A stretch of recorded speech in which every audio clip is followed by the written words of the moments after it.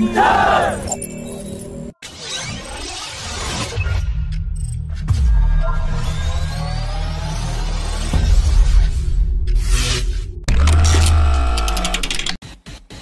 Aerospace has said that the primary purpose of its Vajra UAV is on surveillance capability. However, a combat-specific variant will be developed later with the availability of internal bay if demanded by the Indian Air Force.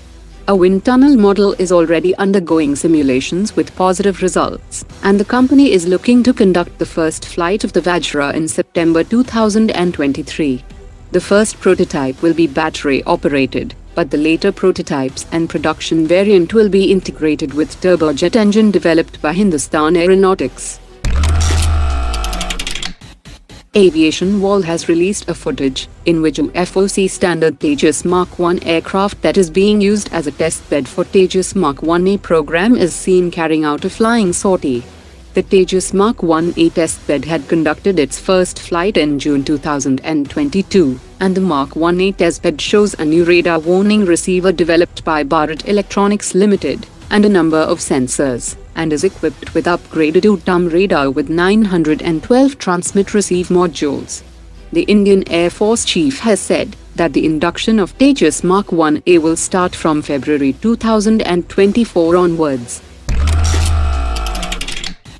The Director General of the Aeronautical Development Agency has said that the twin-engine deck-based fighter jet being developed for the Indian Navy will not be a fourth-generation aircraft, but a fifth-generation- fighter jet.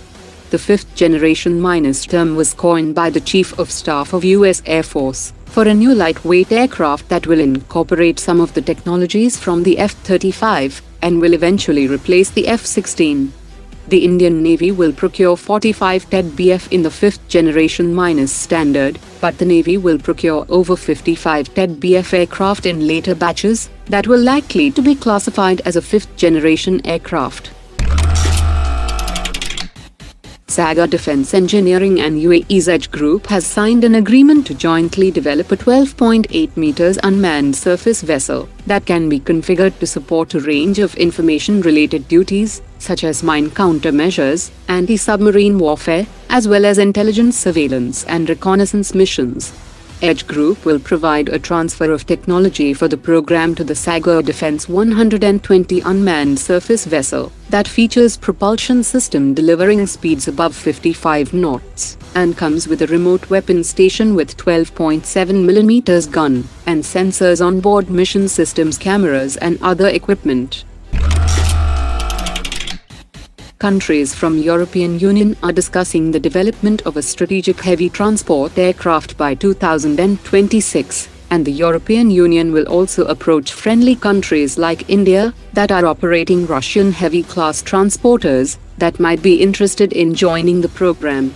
The strategic transport aircraft will be bigger than the Airbus A400M Atlas, and the aircraft will be offered to like-minded countries to join in as project member or as launch customers.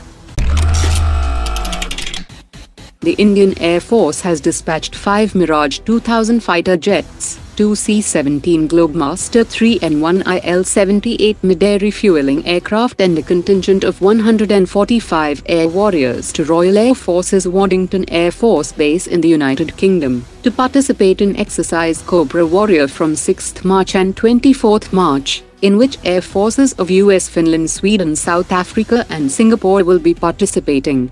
The exercise aims to participate in diverse engagements and learn from the best practices of various air forces. Bharat Electronics Limited and Israel Aerospace Industries have signed a memorandum of agreement to form a joint venture that will have its headquarters in New Delhi and will provide long-term life cycle support services for MRSAM air defense systems in the country and provide the required technical and maintenance support to the Indian Armed Forces.